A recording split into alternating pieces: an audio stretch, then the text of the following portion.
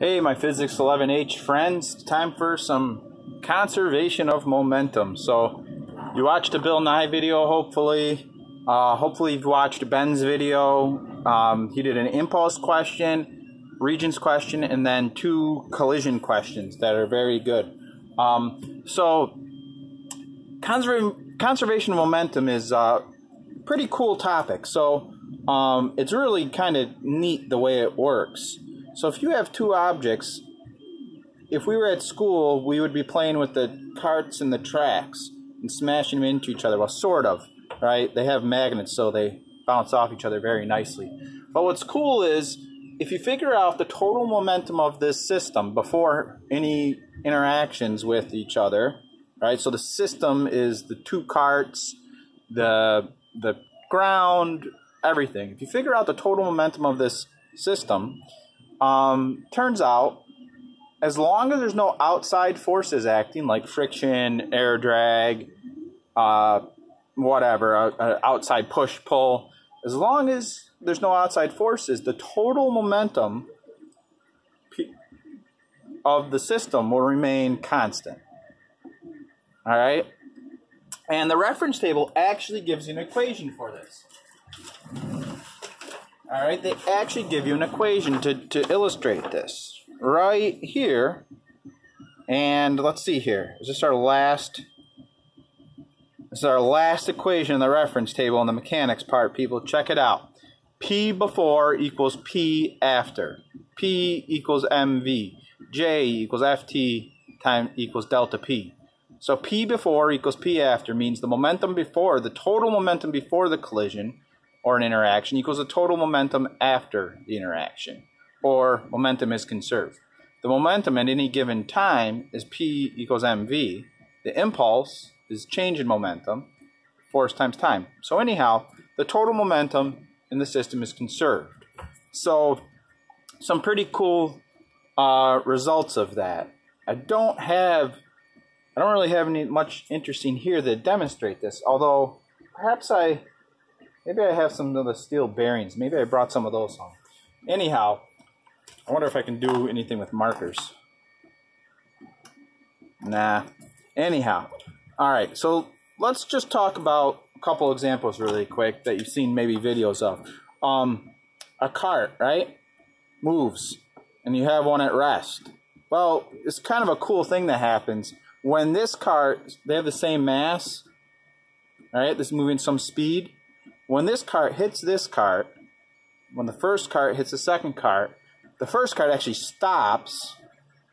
It's kind of neat to see it. The first cart stops, and the second cart flies off with the velocity that the initial cart had, the incoming cart had. Momentum is conserved. This one's momentum would have been mass times velocity before the collision. This one's momentum before the collision was 0. So this is before, this is after. There's a collision kind of in the middle here, right? After the fact, this one's momentum is now 0. This one's momentum is mv. So the momentum of the incoming cart got transferred to the cart that was at rest. The cart that was at rest took that momentum away. If the masses of these 2 carts are different, well, the velocity changes in proportion. All right, it's kind of a neat little thing. So let's look at some numeric examples really quick. All right. So I'll give you an example, then you have the ones on the homework.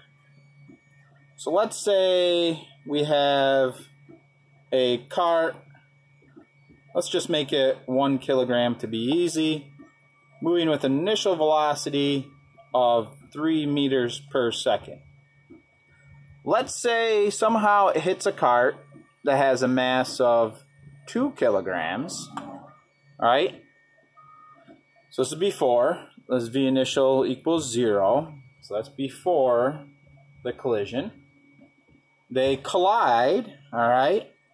Let's say the incoming 1 kilogram cart, somehow it stops, all right? So V final equals 0 for the 1 kilogram cart. I want to determine what speed at which, or what velocity, the 3 kilogram cart, or sorry, 2 kilogram cart will move away with. All right? So the total momentum before the collision must equal the total momentum after. All right? So before the collision, all the momentum is in this cart. So it's the 1 kilogram times, and we want to make sure we are putting signs on our velocities because it's going to matter. 1 kilogram times positive 3 meters per second, that's the total initial momentum. That momentum of this cart is 0, right? After the collision, the momentum of this cart is 0. Momentum of this one is its mass, 2 kilograms, times its velocity, VF. I'm not going to put a sign on it. I don't know what it is. I'm going to solve for that. So basically, I get 3 kilograms times meters per second equals 2 kilograms times VF. So I divide both sides by 2, 3 over 2, and I get, should I write it in the glare zone? Yeah, I guess. I get VF equals 3 over 2, 1.5, and the kilograms cancel, 1.5 meters per second. Now, you might say it's common sense, Harmon. You know, that one's double the mass. So, in order to have the same momentum of the incoming cart, it's going to have half the speed, which, hey, the physics works. All right, pretty fun. Now, momentum is what you guys, most people think of as the term inertia. Like we say, hey, I got a lot of inertia. I'm big and I'm moving fast, right? I'm big and I'm moving fast. You have a lot of inertia. No. If you're big, you have inertia. Yeah, that's mass. Momentum is velocity. In fact, in collision sports, somebody really fast can deliver a hard hit because they can move fast. So they can have a lot of momentum. So, for example, all right, let's say we have somebody, the initial is 0, right? And we have someone smaller decides to, you know, little aggressive guy here, decides to run at them. All right, let's make this guy's mass 80 kilograms. Let's make this guy's mass 50 kilograms, M1, M2. This person's aggressive. Let's say they can get up to 8 meters per second, right? It runs, they grab onto this person, they jump on them, and they move together, right? So after the collision, you know, we have the little person grabbed on, and they're moving away together. How fast are they going to move away together at? So, in effect, what happens here is this mass and this mass now, if this guy jumps onto this guy and they go flying, their masses combine now to form one large mass of 130 kilograms. They move away together. So P before equals P after. So before, all the momentum's in the little guy, his mass times velocity, 50 kilograms times positive 8 meters per second. And then after the collision, we combine the two masses. It's 80 kilograms plus 50 kilograms, all moving together at some final velocity. That's kind of like the one problem Ben had gone over. All right, so we do the math here. 50 times 8, this should be what, 400? All right, 400. And do I need the units? Well, I'm going to put them. I've already written them once, so I'm good to go in terms of the regents. Over here, I have 130 kilograms times VF. So 400 divided by 130 is about 3.1 meters per second. And the answer comes out positive. 3.1 meters per second. They slide away with each other. So that's that. Now let's quick look at one last little problem with one moving in the negative direction, right? So these two combine, they slide away, they slow down, right? Because you've increased the mass together, right? That's sometimes this is called an inelastic collision. because they stuck together. Elastic collisions are where they bounce apart. That's not exactly right. Technically, a collision that does not conserve kinetic energy, these collisions, kinetic energy is not conserved typically. We call it inelastic if it doesn't conserve kinetic energy. We call it elastic if it conserves kinetic energy. So, you know, I'm not going to use that terminology too much. It's more of an AP physics thing. Let's look at one where there's a negative velocity involved. So let's say we have two random spheres, right? All right, this one's mass. Let's make 2.0 kilograms. Let's make it move at a velocity of plus 5.0 meters per second. Let's make this one 6.0 kilograms. Let's make its velocity 2.0 meters per second, but let's make it negative. All right, so it's slower, but it's more massive. It has more inertia. All right, so that's before. Afterwards, these two objects, let's say, let's just say they stick together. 2 kilograms, 6.0 kilograms. How are they going to move, right? So this is kind of like that gravity simulator if you played with it. The two objects come together and then they stick. Which way is it going to move after they collide? Well, your gut might say, well, this one, the big one's, you know, that's bigger, so that's going to take the smaller one with it. That might be true, might not. It depends all on the velocity, right?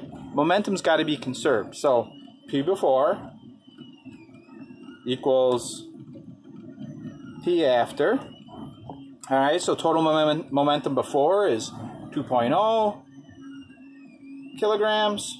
I'm not going to write the units here. I've got them all listed here.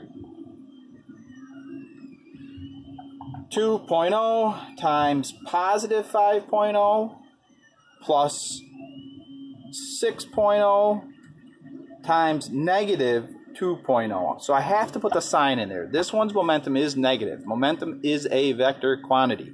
All right? Equals, now if they stick together, it's basically like forming one big mass, a total of 8 kilograms times VF. So you got to put the signs in here because when we solve for VF, whatever sign I get is going to tell us the direction that the new mass is going to move. So you've got 10 minus 12 equals 8 VF. 10 minus 12 is negative 2.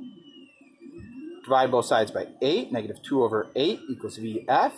So therefore VF, 2 over 8 is a quarter, I believe.